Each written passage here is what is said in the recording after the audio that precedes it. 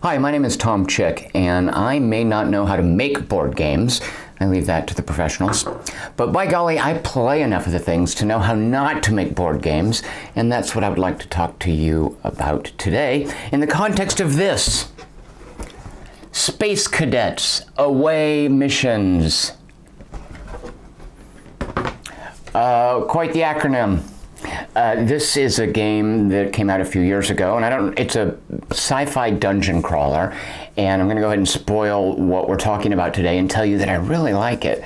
But to explain the main reason I like it, we have to go back in time to 2005, a game I'm sure you'll recognize.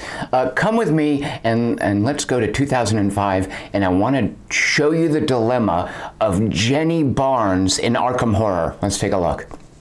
Jenny Barnes is here at Ma's Roadhouse. It's Hibbs Roadhouse, Ma's boarding house. It's very embarrassing when you confuse the two. It's her turn to draw. It's like her encounter phase. So she has to draw a card. So she draws this card. Let's read it. Here we go. It's something about, Ma's baking is so terrible. She's an awful cook. Jenny has to make a luck -1 check. Otherwise she loses sanity and vomits. Oh, that's so funny. All right, so let's then make her check. Her luck is 5, but -1 means she only rolls 4 dice. As we know, a 5 or 6 is a hit. She has passed. Jenny Barnes does not vomit from eating Ma's terrible cooking. Now, I just want to explain something here. If we had rolled this, then that would have been just as much a success as only getting 1 6. No, whatever, there. Those are the same thing. All you need is 1 5 or 6. A 5 or 6 is a success, and you have passed. You do not vomit because of Ma's cooking. So Jenny is now going to go from Ma's boarding house into the South Side Street, but oh no, look, it's a dark young of Shub-Niggurath. So now she has to make a stealth check. So that's sneak. I think this -2. I haven't played this for so long. I think that's a penalty to your sneak check. So, she only gets 1 die. Oh, she fails. So now she has to go to combat. So she rolls 2 dice to fight. Let's pretend her fight is 4 to make this more dramatic. So she rolls 4. Oh, first she has to make a sanity check. Man, I haven't played this in forever. Let's pretend she passes her sanity check. Now she has to make a fight check against a dark young of Shub-Niggurath. Oh, she got 3 hits, which is great because as we can see, its toughness is 3. And if you got fewer than 3 hits, bupkis happens. So this is all very familiar, right? You make a skill check. Whatever your skill is, that's the number of dice you roll. 5s and 6s are successes, and it doesn't matter how many you rolled. As long as you get at least 1, you have passed your skill check. But now let's fast forward 15 years. Let me introduce you to First Officer Annie Fletcher from Space Cadets Away Missions. She's right here. She is what you call a rocketeer. Space Cadets Away Missions is a 50s themed science fiction setting. So the main characters, the heroes, they're called rocketeers. A rocketeer, as you might expect, lives on a rocket. The tiles that make up the map or the setting, the board in Space Cadets Away Missions, generally represent spaceships or moon bases or what have you. Each hexagonal tile can have some borders that are solid, and those represent hatches. They can be closed or open. But at any rate, here's a rocket. Here's First Officer Annie Fletcher on her rocket. And oh no, here's a saucer man. Let's have Annie attack the saucer man. What might she use? She has an atomic rifle. And as you can see, an atomic rifle, when attacking the same hex, rolls 2 dice. An adjacent or a hex range 2 away rolls 5 dice. If this saucer man had been way out here and she'd had line of sight, she would have only gotten 3 dice. So let's roll and see if Annie hits. 5 dice against the saucer man. No, yes, she did hit, and she's killed the saucer man. Annie wins the day. How terribly exciting. Let's look at another scenario. Let's say she rolled these dice. And she got that. Oh, yes, 3 hits. But guess what? The Saucer Man only has 1 hit point. She kills the Saucer Man and wins the day. Oh, even if she'd rolled this. I don't know if you can see where I'm going with this. That's the exact same result. Oh, she kills the Saucer Man and wins the day. But Space Cadets Away Missions was not made 15 years ago. It was made, I think, 2 years ago. And in the intervening years, game designers have learned a lot about how to make games. So what I want to show you is how Space Cadets Away Missions takes this really hackneyed idea. Roll a d6. A 5 or 6 is a hit. The number that you roll is your skill. Maybe subtract 1 because it's a difficult skill check. Space Cadets Away Missions has taken this chestnut and done something really cool with it. Let me show you. So let's reset here. Here's Annie Fletcher, first officer, firing the atomic rifle at a Saucer Man. Let's say she gets this roll. Now we're not counting these as hits. We are counting these as successes. And of these successes, only the first one is a hit.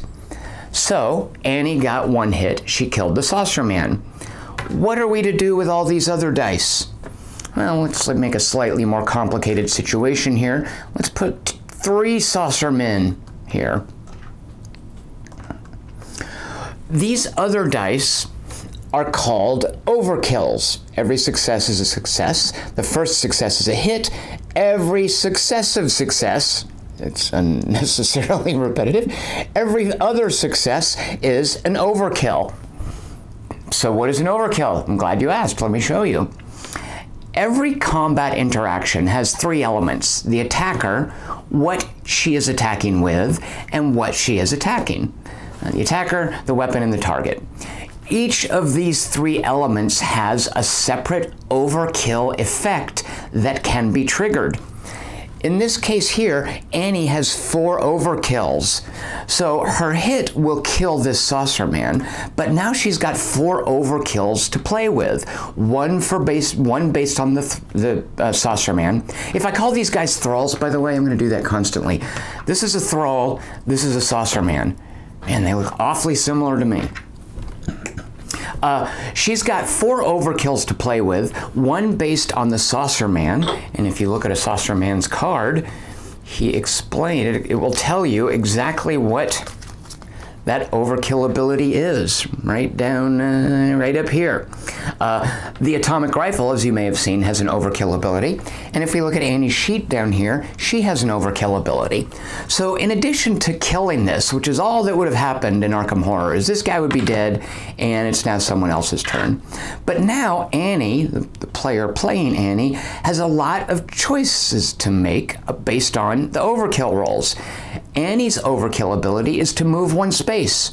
So I just happen to know this. Saucermen move 1 space and then they can attack with a range of 1. Annie could use one of those overkills to move away 1 space so that next turn, these Saucermen, we're going to take off the one she killed, would move up 1 space and they couldn't reach her. She could also use these overkills to, let's pretend we have a larger rocket ship here. You know, if this looks like a penis, that's on you. Here's a larger rocket ship. The overkill ability for the atomic rifle is called Dislodge. It lets you move 1 alien that's in line of sight, 1 tile. She could move one of these guys here. She has 4 overkills to play with. She could do that and that if she wanted to. The overkill ability for a Saucer Man is called Psychic Scream. Whenever a Saucer Man is killed, each overkill can be used to stun a Saucer Man anywhere on the map, by the way. You don't even need line of sight. Let's say that there was a Saucer Man way over here. So she kills one, she's got 4 overkills to play with, she stuns these 3 and this one, because as we know, Psychic Screams have unlimited range and they can go through solid walls. So right away, we now have a couple of things happening. First, as I mentioned, the person who rolls the dice, it's more exciting when you get more successes. In Arkham Horror, you just need the 1. In combat, you need a certain number based on a monster's toughness. Yeah, big whoop. But here, every single roll, and this even applies to non-combat, by the way, if you see a bunch of those 6s and 5s, that's a source of immediate delight because you have a lot of choices to make. Each of those additional successes can be one of three things, and now you get to decide what they are, and that plays into these tactical puzzles that the game presents.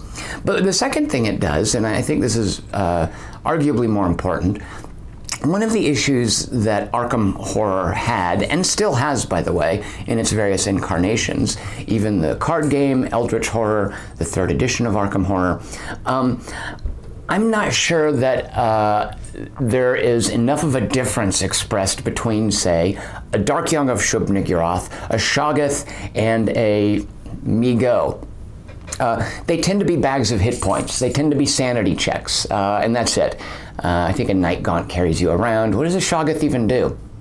I couldn't tell you.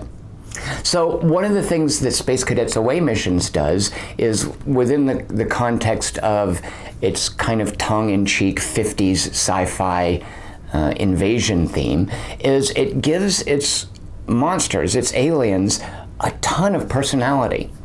So you've met the Saucermen. These are just the generic basic guys. There are also space leeches. There are space bugs. Actually, they're just called bugs. These are technically space leeches, regular bugs.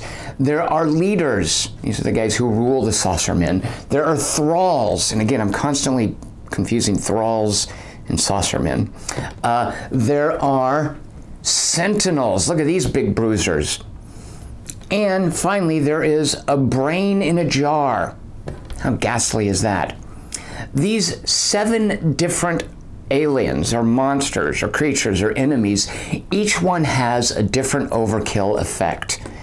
If Annie were in such a weird situation that she were using her atomic rifle here, she would choose a target, and her choice might be based on any given target's overkill ability. Even something as simple, by the way, as this. You know, does she want to take advantage of the overkill of a bug or a brain in a jar? And a lot of times this will happen. You know, this will probably never happen, one of each of the 7 aliens. I guess it could. But the point is, each one of these things is going to give her very different options. And Space Cadets Away Missions, these are all the monsters in the game, by the way. There's no additional ones. It takes advantage of this relatively small number of creatures to give each one a distinct gameplay mechanic. It furthermore takes advantage of these overkill abilities to give each of its 6 characters with his or her overkill ability a distinct gameplay angle as well. And it's the same with the weapons. An atomic rifle is very different from a ray gun, which is very different from an arc knife. And by the way, monsters, when they attack you, they each get unique overkill abilities based on their rolls. If a monster rolls 6 dice, which, by the way, is what this Sentinel does, his first hit will do damage to you. You're only taking 1 point of damage. But those other 5 dice, if they get successes, they're going to fire off the Thrall's overkill ability. Furthermore, each of the 7 monsters in Space Cadets Away Missions has a unique overkill ability when it attacks you. And there's one more really cool thing that Space Cadets Away Missions does that I'm going to show you now. With a D6, pretty straightforward math. You roll 3 dice, one of them is going to be a success. Because you've got all these extra options with the overkill abilities, I think Space Cadets Away Missions feels a little bad about giving you such high odds of success. So it removes these 6-sided dice, and it brings in these lovely, colorful 10-sided dice. And only a number between 1 and 3, a 0 is a 10, by the way, is a success. So what that means is if you roll 3 dice, well, if you roll any 1 die, your odds of success are not 33.3%, they are 30%. So it might seem minor, but in the end, it does matter. Space Cadets Away Missions makes up for all these awesome overkill options by taking away 3.3% chance of success when you roll a die. And so how all this fits into the context of how not to make a board game is that Space Cadets Away Missions, it takes that convention that it was probably around long before even Arkham Horror, where you roll a die and a higher range represents a success, and a greater chance of success is represented by adding additional dice. We've been doing that for 15 years. But Space Cadets Away Missions knows better than to just keep doing it.